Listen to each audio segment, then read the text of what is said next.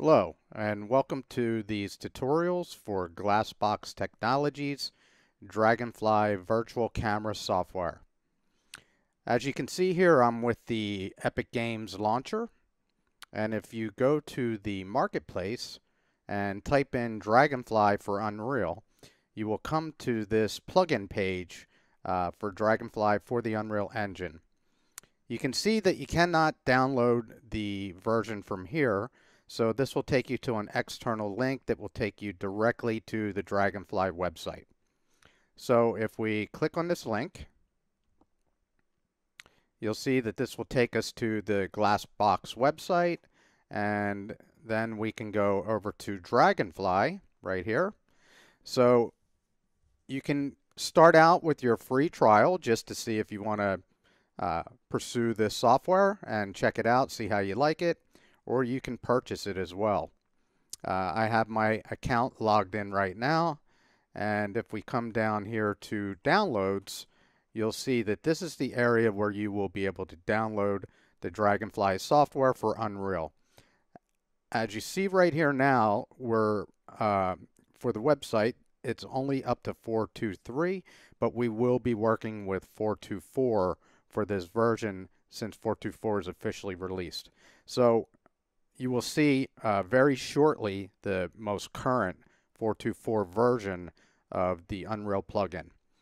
So you can download the software from here, and you will also have an area here where you can download sample files that you can work with.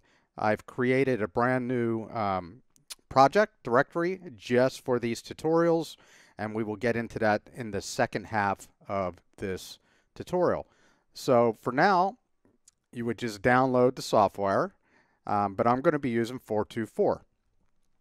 So let's go over to Unreal, and this will be the starter project that we'll be working with, and this is basically strictly to go through all of the features, and then once we're done with all the features and you have a better understanding of how DragonFly works, then we will use this in a practical sense with a much cooler project.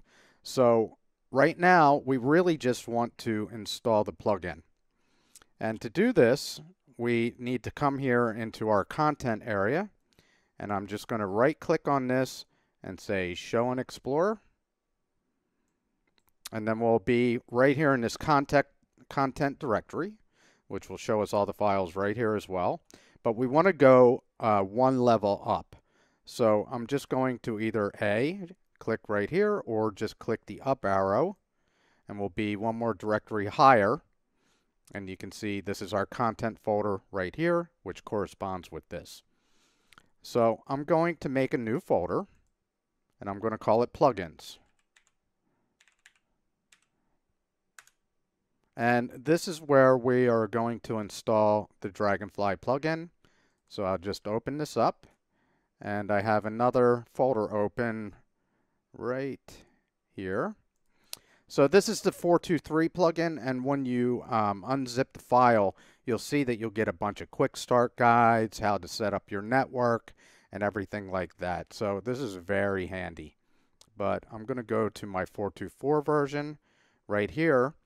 And once you unzip everything, you'll have, like I said, all of your PDFs and how-tos for the software, but you'll also have this folder called DragonFly, and this is all of the folder structure that needs to go along with this for everything to work.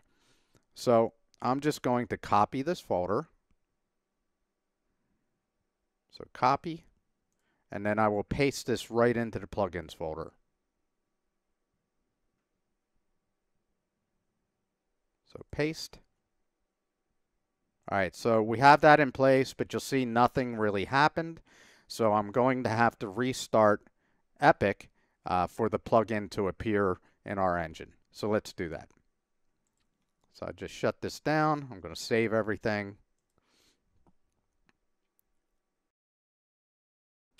Okay, so we've restarted the engine, and now you'll see that there is a DragonFly plugin right up here, and this is everything inside that we'll be going over. And you'll also get a DragonFly camera in your World Outliner as well. And now if we click on Manage Plugins, you'll also see there's a new DragonFly plugin installed and it is enabled. So we have everything set up, our plugin is installed, and we are ready to dive into this project.